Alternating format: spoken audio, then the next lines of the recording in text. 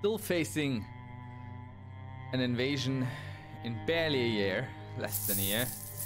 And I don't fully know what to do about it, because it's probably going to be quite a lot stronger than us, and there's not much we can do to increase our own troop power. Now we could go the retinue route. We can afford a few by now, but I don't think we will really get a number that is impressive enough. Especially since we don't have a lot of potential retinues anyway. And the best one we could get, we can't get because they would extend this limit of retinues that we can have. So the Aztecs are getting sort of destroyed over there. We also don't have enough children to really take care of new alliances, because this guy is independent, so we can't do anything about him. Our best chance is still this man here. Let us hope he survives until we face our struggles there. And we get another choice in what type of leadership we would like to do. So we could do cavalry, lightfoot, or war elephant, but I believe we're going to go for lightfoot, so we have both heavy and light infantry leader in our traits, which is all pretty damn good for what we are and what we do.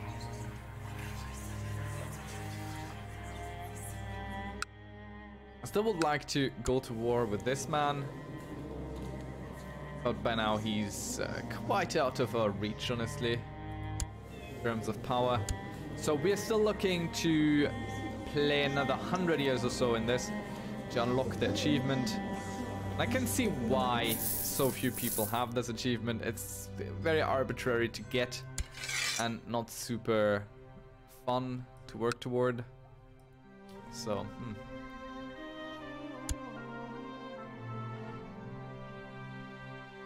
especially with all these invasions, I wonder how it happens that they can do that. Okay, we do get an idea of... Oh no, that's... No, event spawn, there it is. If they prepare an invasion like that, then you get to see how many troops they'll bring. I remember. If they are an adventurer coming to invade you, then you don't actually get to see it beforehand. I was confused at some point about that, but now I no longer am confused. So we could only get one of two retinues, either the light skirmish one or the standard skirmish one. The light skirmish one in terms of numbers is stronger, so I think honestly we should just take that. Just bolster our troop size a little tiny bit, because in the end they might make a difference. So better not risk it. Better not risk losing against this man. Alright, and there he goes to war with us. And I believe that we are not even going to be able to call his liege into this, because they are his liege. So we are, well, I wouldn't say stuck, but we're very much relying on all these dukes around us to help us out. Because of course our own levy troops, where do we, right, these are our brave troops over here. So they have ships, they're going to walk down their ships and they will try to attack and assault us right in our capital. So we do have a minor, tiny little minor chance that them attacking from a ship into our troops might be beneficial for us in terms of the battle modifiers. But we'll see, we'll deal with whatever happens and whatever comes. Some of our allies are hopefully joining us in this war. It looks like every single one is coming. Now we just need them to attach to us, and we do have a decent chance of avoiding utter and complete and total defeat. They look to be taking the land route, which I think is quite interesting. Ooh, look at that. Our heir has become a brilliant strategist, which is pretty great for us. Because that means we can put him to work straight away as a commander for us. I don't remember how well our commanders were actually done. I can't click this. Let me click this. Do we have any commanders that need replacing? Well, not necessarily. But he is better than most of these. So let us replace one that has only one skill, which doesn't apply all too much to our troops. And let's put in our lovely little heir here. He will lead our troops for us. We will still not lead anything. And he will actually... Ooh, he's an organizer on top of everything. That's good. So we put him here, and this man we put here. And we just watch the enemy move toward us, and hopefully all our allies and our own reinforcements will have joined us by the time they reach our lands. And yes, we do some war games. Let the best warlord win. And the only strategy for these event chains here is just go with whatever people suggest to you, so you don't upset them, because it doesn't matter all that much. Let's hope some of these or none of these. Oh, very good. We get some combat training. Let us really hope. Oh, we become wrathful as well. +3 martial. Getting a good bunch of skills out of the war focus, which might help boost our troops slightly. We might even actually want to lead them personally, because it does give a morale bonus to them. I fear that 1,200 of our reinforcements from our allied troops might get caught up there. Would be a great big shame. Because we absolutely need everyone on point. I also don't understand what they are doing. I think they have their own war still to deal with. Let's see, they arrive on the 21st of October. The Green Army is the one we worry about. 21st of October, and these arrive on the 12th of October, so there will be battle, which we can't do anything about. So we'll have to let them fall, basically. But me might want to raise a few mercenaries, because there's only these 400 coming, and these 1,000. These are not going to move. These will be shattered first and run away, and there's another 1,000 of his coming.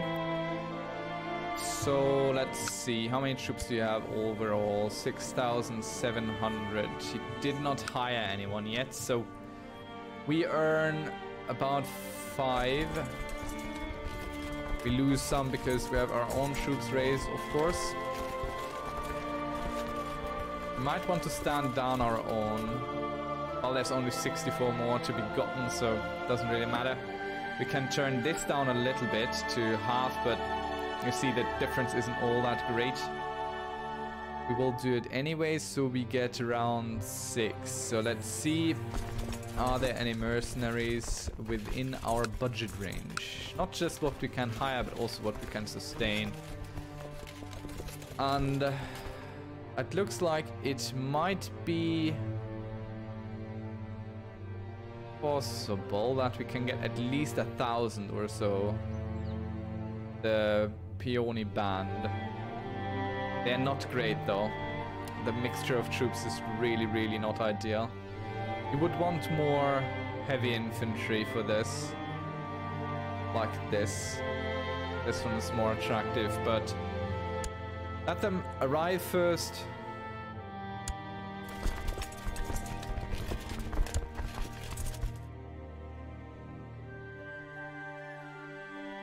Oh, it is good.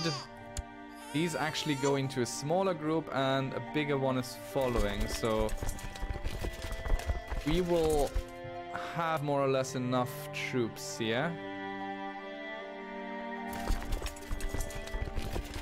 Where's our son? He's on the flank now.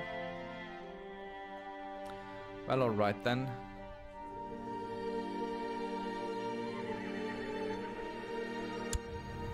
Our court chaplain is already dead again. Let's pick the next lad. Do we have a court physician still? Yes. He was the one who forfeited his office. So his reinforcements are being cut off a little bit.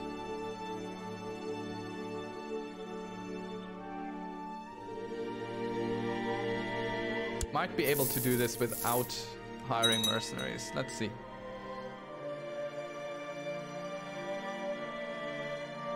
Yeah, he beat them there.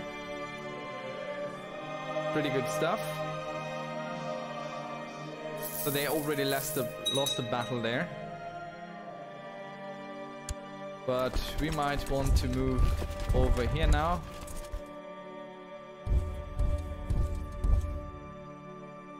Oh yeah, let them come.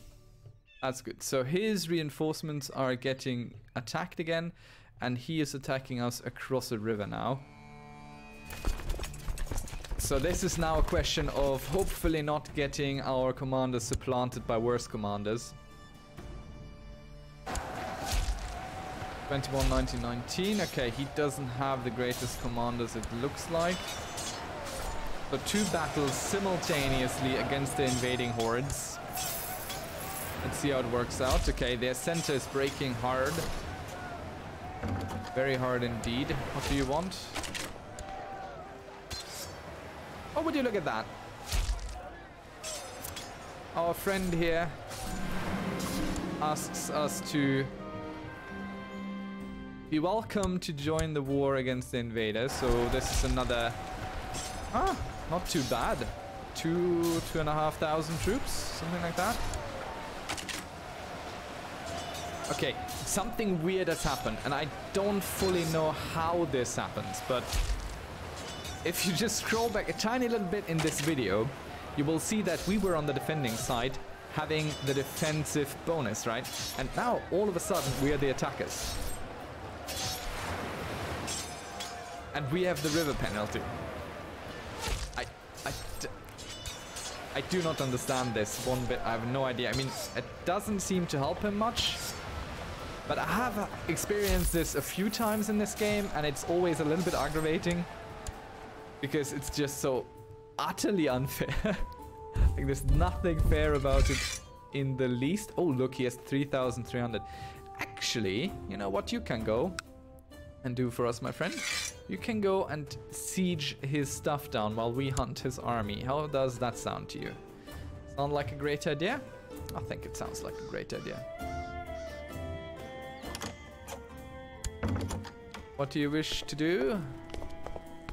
Okay, our cause is righteous, so even he, our friend over there, wishes to join us. And there was a weird sound right there. It was probably some sort of chat app I haven't used in a while.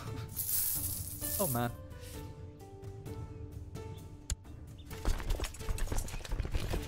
Right. What is this army doing? Oh, I've lost the support of all these individual dukes because him joining meant that all the dukes from his realm kind of stood down. Or something like it. Right, okay, let him come again. Let him attack us. We do have allies moving around and about us, so...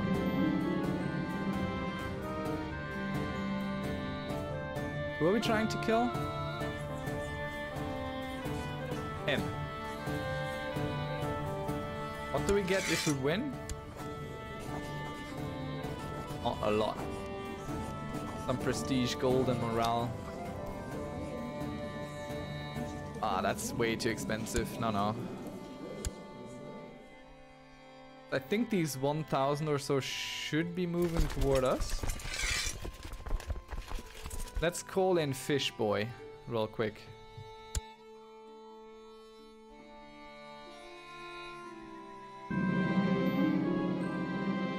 let us become close friends with this man here, our vassal.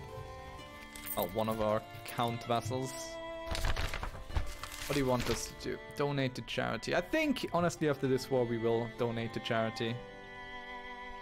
Right, and there are more reinforcements coming to us. Our plot to kill this guy who's invading us is revealed. Oh no, the shame, the humanity. So one of our flanks seemingly broke early or was never really there. But we have beaten him twice in the field now. So we could tell... Oh look, is he sending... Are you hiring troops now? Yeah, he's hiring troops now. Well, ain't that unfortunate. We will send this man to go siege the enemy. Because we have all the other allies elected now, so we can just face his ragged band of mercenaries as it comes toward us. We even get the army of Dardan.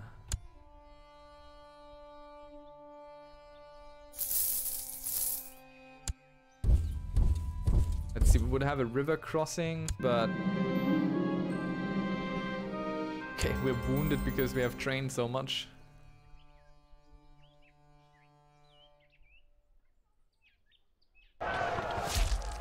Unfavorable position for us, but, well... They're mercenaries. Mercenaries aren't all that strong as it is, so... Okay. Okay, we've lost one of our counselors to death.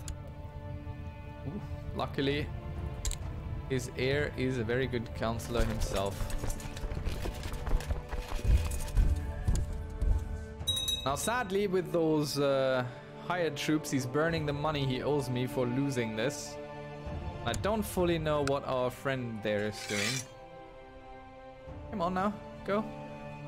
Move those troops. I'll take care of the rest.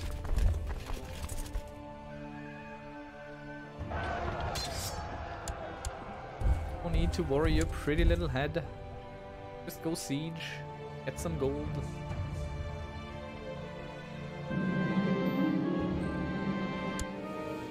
Our courtier any good at anything? Let's make a move, why not?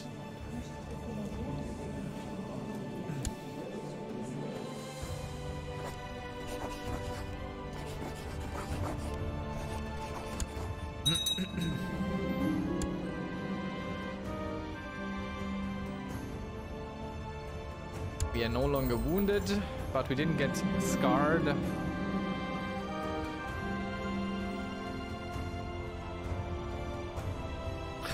I might have been too harsh on the courtiers at Villavada, but Chancellor Duke Stain managed to calm them down and even like me more, just by giving him half a day off. We lose some gold for it, but we will definitely reward him. Everybody liked it. And there we go, 100% on both wars. We were definitely totally 100% involved in. Got a bit of money out of it. Let's bring home our own troops to stand them back down. Thank every ally for joining us in this. I really, really appreciate it. It won't go unnoticed as I throw money at my own holdings again. And what's we are war focused, which is just fine. Our son, has he learned anything from those battles he fought? Doesn't look like it. Also won this other war. We will drink in our friend's honor and stand down these troops in a faraway foreign land where they did their absolute best to win. These are the Mongols somehow, but it looks like they're entirely broken apart. It's very interesting. I think these are the Mongols, but they don't hold the things that they held before. Like they had all this, And he has the symbol of a duck with a hat as a religion. Okay. Good stuff. So it pains me to say so, but this guy is who we will need to attack. Because we wish to get this duchy down here. Who will join us? Alright, we need to stand down our troops first. Yes, let's become close friends with someone new. We'll just have to see who will be willing to join us. Let's increase our retinue reinforcement spending as well.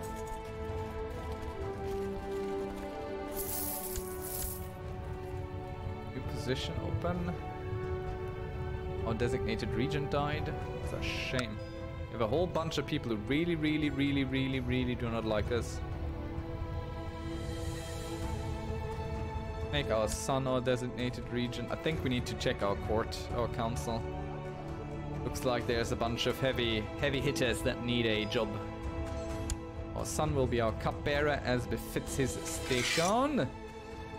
Spymaster. Come on now by rank. So this guy. All good? All happy? Enjoying your life? Go research. Alright, troops are back home. He has 4,300 troops right now, and we have 3,100. How much gold do you have? Less than us. Who will join us in this? Oh. It appears we have lost our claim.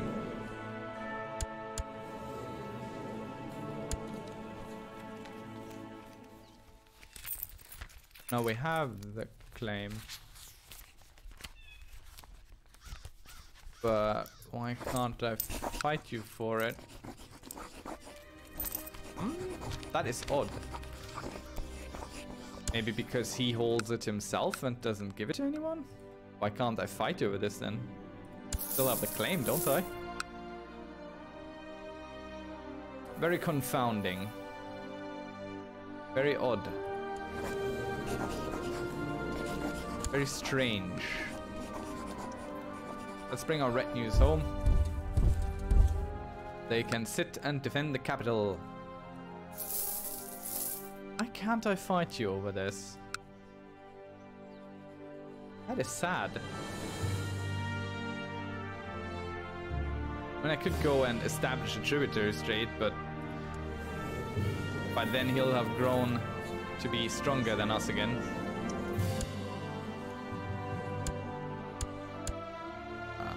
Down there. Okay, let's see what we can do with our vassal troops around here. How many is that?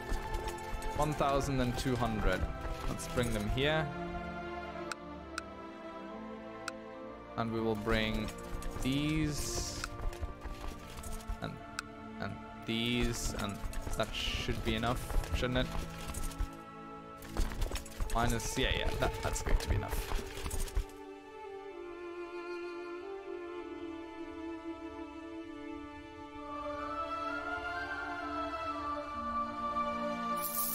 Let us just take care of this revolt.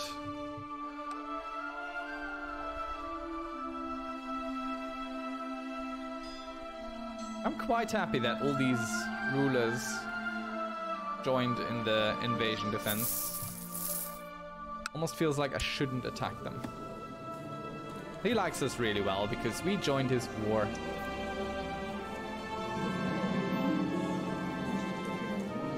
Oh, thank you. I don't want to owe you a favor for some money. I'd really rather not.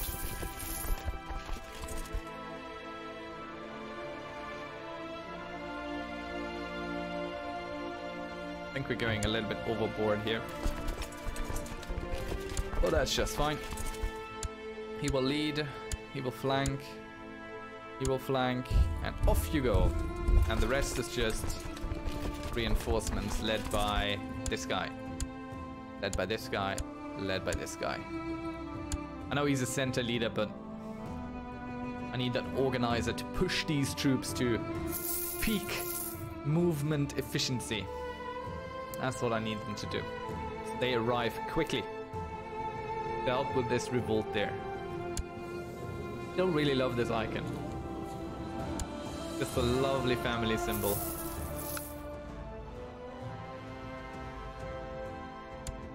Little scaly, fishy boy on a field of green. Would like to enforce our demands. Thank you very much for playing the game there. So what could we declare war on you for?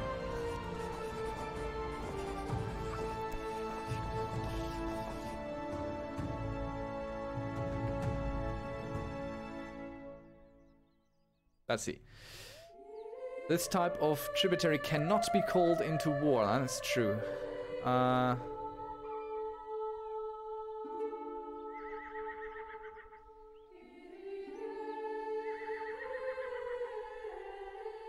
Okay.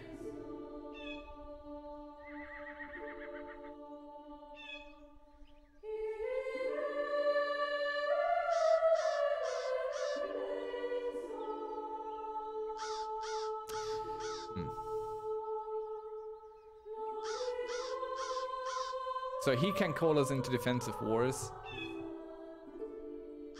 but we can't call him in. We'll just have to stay on the good side of this thing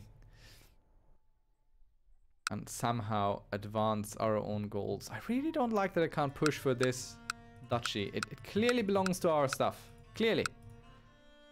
I mean, look at this layout of everything. That's clearly meant for us. Well, I mean, I do have this cousin here, but I can't press her claim, because even if I did, she would get the duchy, but she wouldn't become our subject, because I can't give her a landed title because she's a woman.